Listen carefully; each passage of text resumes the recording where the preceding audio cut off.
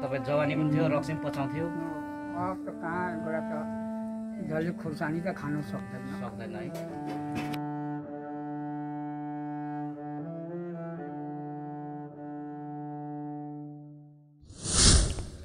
ल हल्का भिडियो बनाउँदा यहाँनिर मलाई माया गर्ने एकजना आइपुग्नु भएछ भिडियो बनाउँदै थियो अम्बक खाँदै माया गर्ने आइपुग्नु पर्छ अब को हुनुहुँदो रहेछ सायद उहाँ कतिजनाले देख्नु भएको उहाँलाई हेलो ठिकै हुनुहुन्छ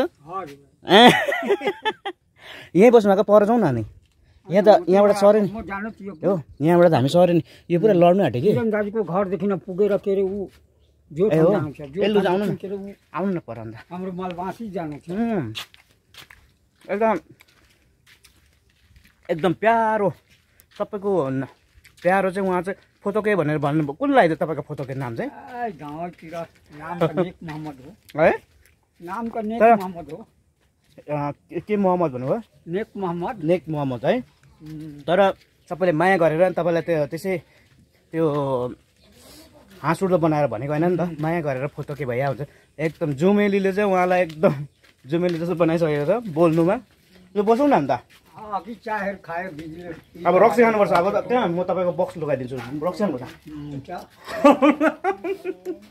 बसौँ अब एकछिन गफ गरौँ तपाईँले के ल्याइदिएछ मलाई पर्दैन नि बरु बियर भएको भइहाल्थ्यो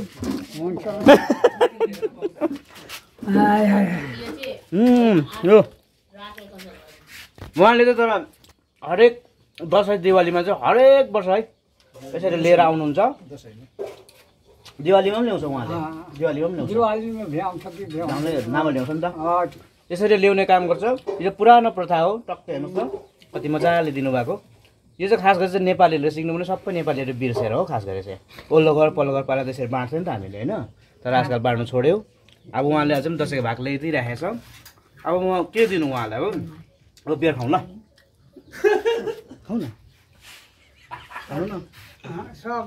छोड्नु भयो अब हल्का अब एकछिन बाहिर घाम भइरहेछ मलमासे पुग्नुपर्ने तपाईँ है मलमासे पुग्नुपर्ने रहेछ अब एकछिन गफमा त गरौँ है उहाँ चाहिँ पहिला चाहिँ एकदमै बेसी रक्सी खाने है पहिला चाहिँ है एकदमै रक्सी खाने त्यसले गर्दाखेरि उहाँ चाहिँ पहिला खास गरी चाहिँ अब जातले भने मुसलमान पऱ्यो खास गरी त्यति रक्सीहरू नखाने तर जुमको मान्छेले बिगारेर जुम चुम्बुङको राईहरूले बिगारेर हामी हो राई हो हामी राईहरू बेसी खाने भयो खानेले अन्त आउँथ्यो आएपछि उहाँलाई जबरजस्ती दिने एक दुई ताल खाएर खाँदा त बानी भएर चाहिँ जङ्गलसम्म सुतिन्जेल भएको कथा अलिकति भनिदिनुहोस् न कहाँ सुतेको त चुम्बुङदेखि आएको नाम्रिकमा खोपी खरका भिरदेखि फाल हाल्ने खोपी खरका भिरदेखि चाहिँ फाल हानेको अब सोच्नुहोस् एउटा मिठाईवाला मान्छे अरू ठाउँ हो भने मिठाईवाला मान्छे यसरी गर्छ तर हामीसँग लागेर चाहिँ यस्तो गर्छ जङ्गल यो जङ्गलमा त यहाँ तल सुतेको है जङ्गलमा सुत्यो कहाँ हो खोपी खरका भिरदेखि फाल हाल्ने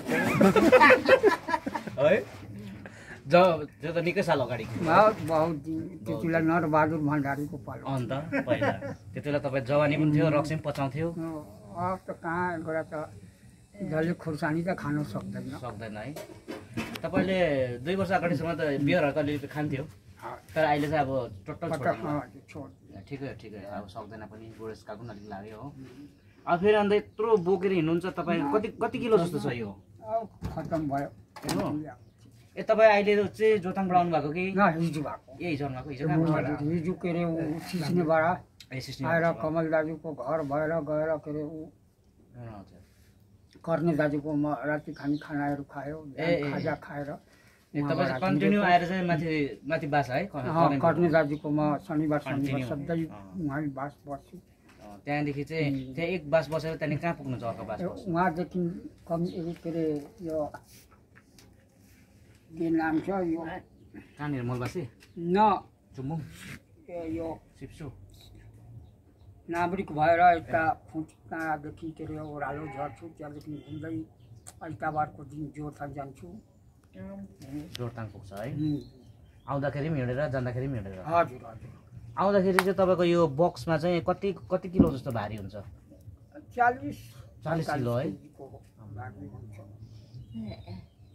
तपाईँ अहिले कति वर्ष पुग्नुभयो अहिले त 60 70 पुग्यो 70 वर्षको मान्छेले चाहिँ 40 किलोको भारी चाहिँ त्यो पनि टाउकोमा बोकेर हिँड्नु भनेको चाहिँ यो एक दिन दुई दिन होइन बहुत वर्षको कुरा हो। अहिले त अलिक बक्स घट्यो होला, पहिला त बक्स पनि ठुलो थियो है।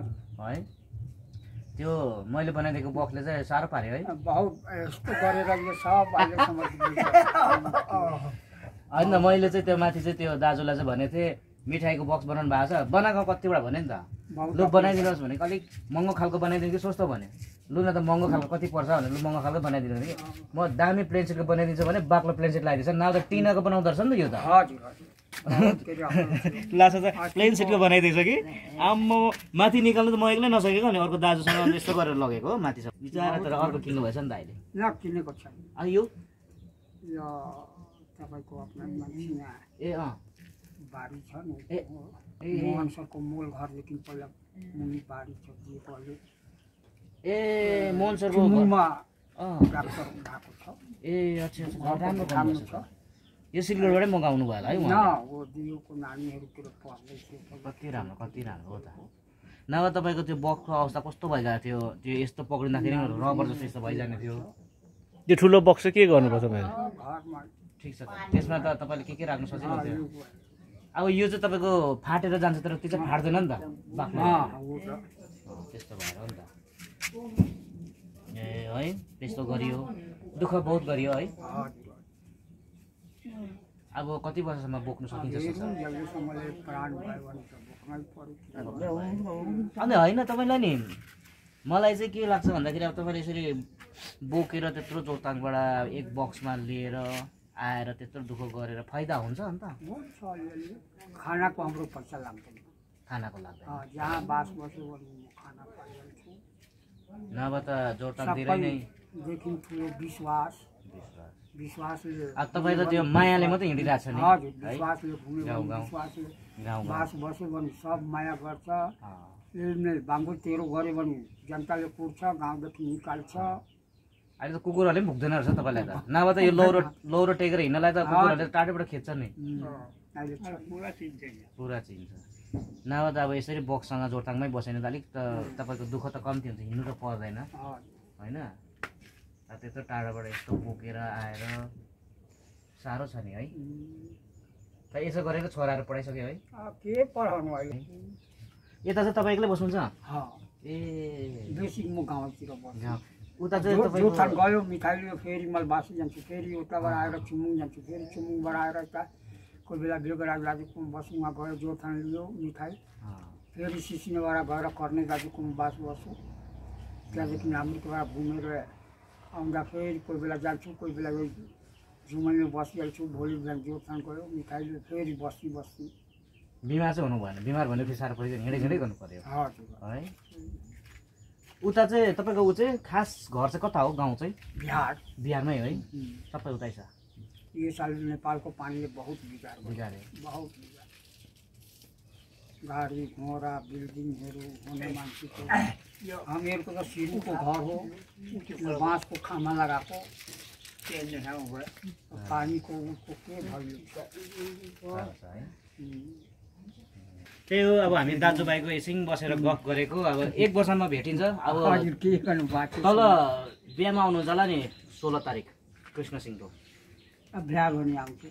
कृष्ण सिंहको बिहा छ, बिहा भने आउनु पर्यो।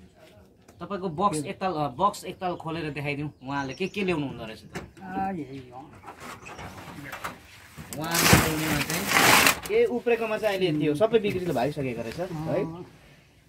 यो चाहिँ सौगात, दसैँको भाग। अझै कति घर छ? 3 घर 6 घर छ अझै 6 घर निस्किनु।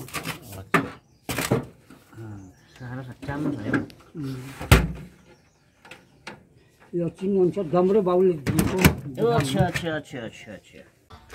ल त अब बियर पनि नखाने रहेछ तपाईँले हो। अब के दिनु, अब के पनि छैन, छोडिदिएको ल। अब सौगात त्यसै खानु हुँदैन भन्छ। ल यो चाहिँ मेरो सौगात है तपाईँलाई, दसैँको भाग। अब के खुवाउनु, यहाँको अम्बक दाँतले भ्याउँदैन होला है। हुन्छ भनेपछि अब जोरथाङै फर्काइ हुन्छ फेरि अझै? सेड्युल टाइट रहेछ त अन्त। किरण दाजुको घरमा पुगेर त्यहाँदेखि आज किरण दाजु घर पुग्नुपर्छ। हिजो निस्केको किरण दाजु घरमा भेट भएन। पुरानो साथी हो। भनेपछि अब जोरथाङ गएर अलिक सामान थपेर हजुर मलमासे हिँड्यो। ल त हुन्छ उसो भए ल बिस्तारै जानुहोस् हुन्छ। नमस्कार दिदी। दिदीले सुनेन। दिदी नमस्कार। नमस्कार। हुन्छ कान्छी बहिनी। कान्छी बहिनी पनि बिजी। अब बुढी भयो सुन्दैन नि त। साथीहरू मिठाईवालासँगको एक क्षणको गफमा पनि हामी ठट्यौली गऱ्यौँ, एक क्षण भए पनि मिठो कुराहरू गऱ्यौँ। तर उसको आफ्नो पीडाहरू त भित्रै नै छन्। 70 वर्ष जति पुगेको एउटा मान्छेले 30-40 केजीको मिठाईको बाकस शिरमा बोकेर घर घर पुर्याउनु अनि आफ्नो दिन जिन्दगी धान्नु यो मामुली कुरो होइन। यसैले साथीहरू, यदि तपाईँले कहीँ बाटोतिर भेट्नुहुन्छ भने उहाँकोबाट मिठाई अवश्य किनिदिनु होला।